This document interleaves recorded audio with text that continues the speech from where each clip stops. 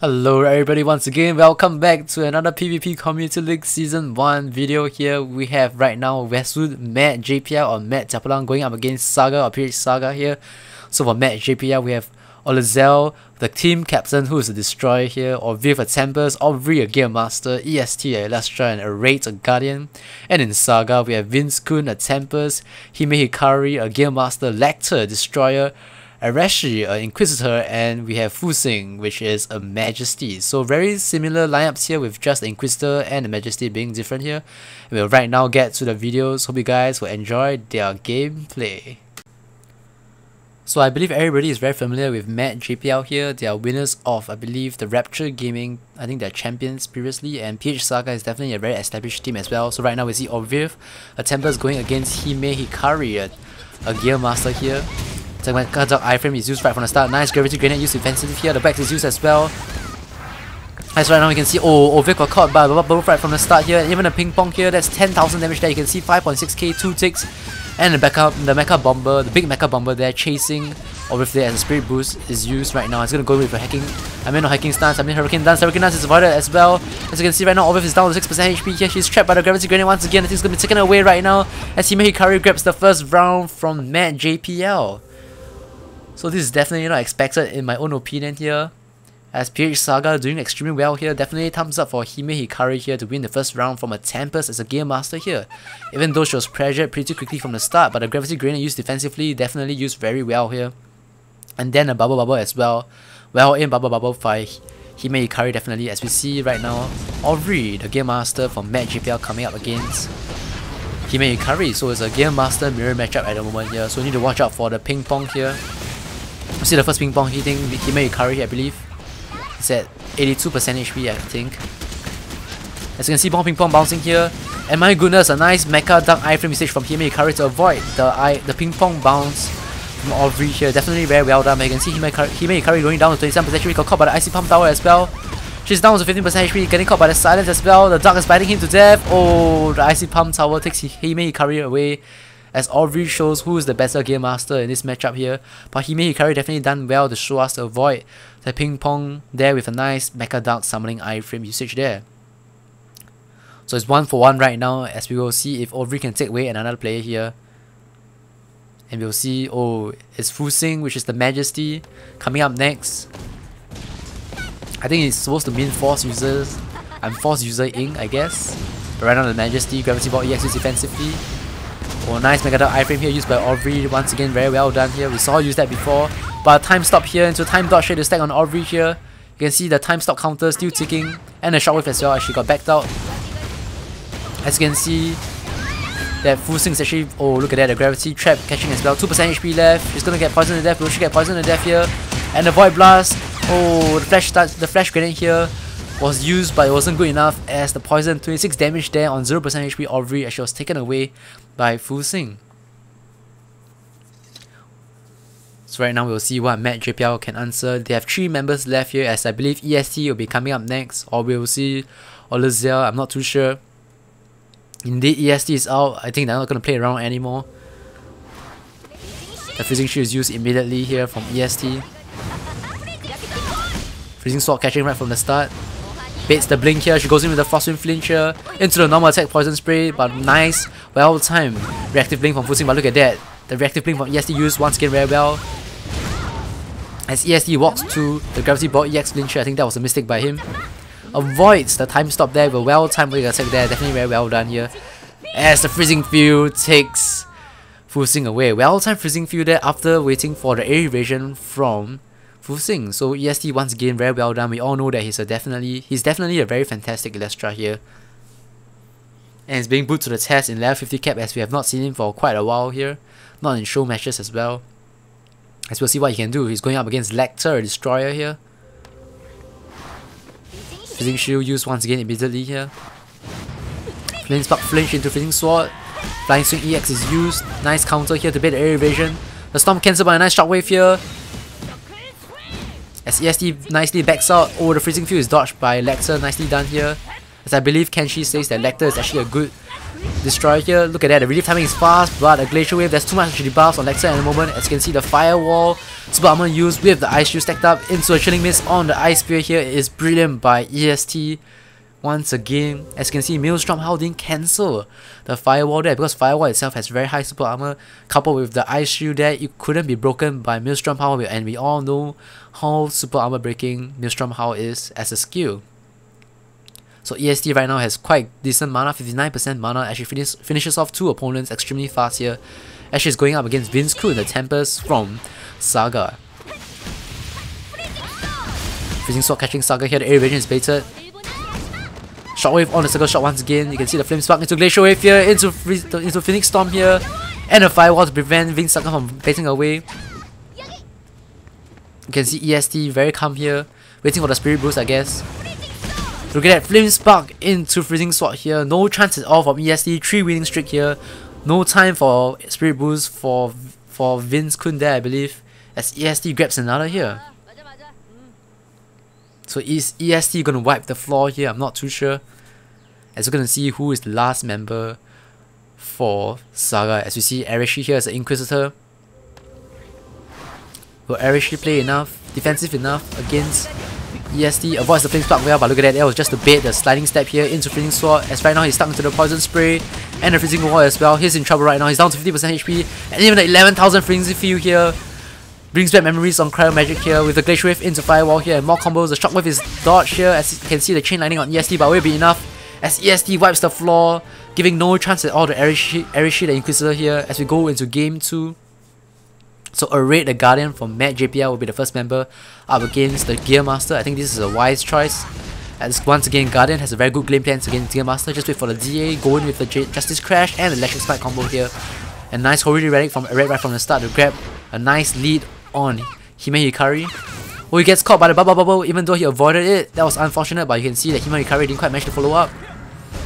Block is used by Aerate once again. Shin Breaker nicely dodged by HimeHikari here. The Gravity Grenade once again used very well defensively. As you can see, Aerate right now is trapped into a corner here. The big Mecha Bomber is used. Oh, it's avoided nicely with the Shin Breaker iframe from Aerate here, as the Guardian Force is used as well.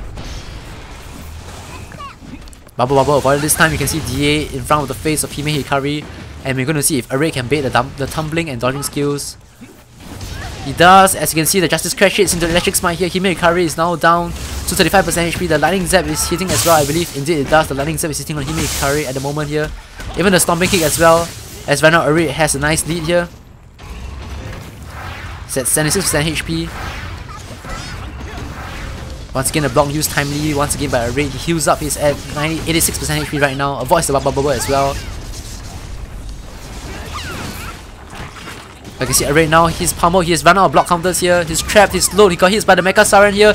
As you can see, HimeHikari pressing on. He's in the wax at the moment, even the Skyline here. As right now, Aerate backs out.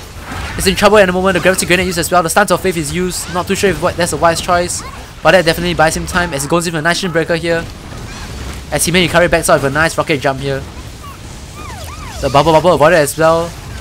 The big Mecha Bomber prevented as well with the Stance of Fate, but the timing is running out here. He gets caught by a Gravity Grenade once again, as HimeHikari does a nice comeback on Aerate, grabbing the first victory from Aerate here. Definitely very well done by HimeHikari once again, a very decent Gearmaster from Saga. As Aerate Stance of Faith counter timing was over, and a nice Gravity Grenade to trap him straight after prevents him from getting out of that little wormhole or suction effect. As right now we see Auvreth going back against HimeHikari. I think he wants some revenge at the moment in the first game.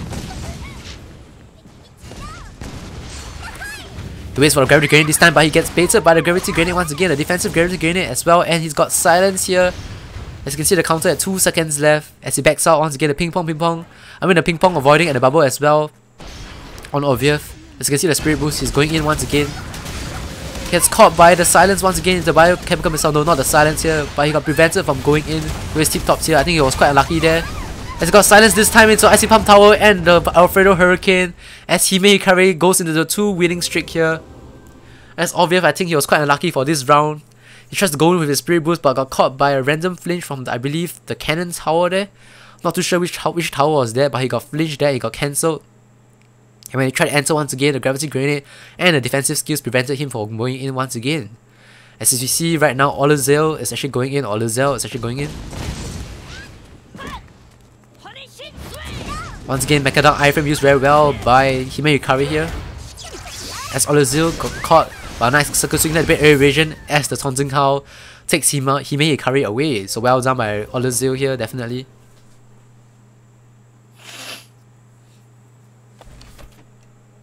As right now we're gonna see if Saga is gonna send next. I mean, who is Saga gonna send next?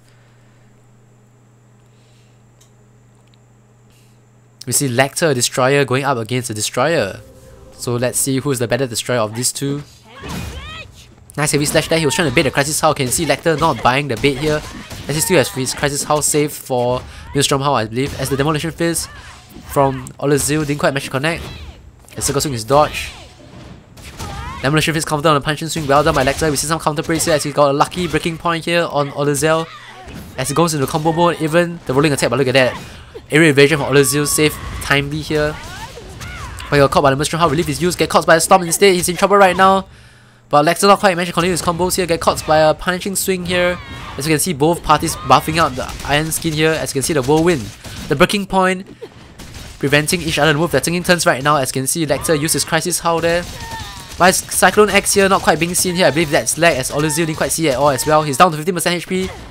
His air evasion is baited as his own Cyclone X is used as well, but will be enough here. As you can see that Orlezea is down to 6% HP.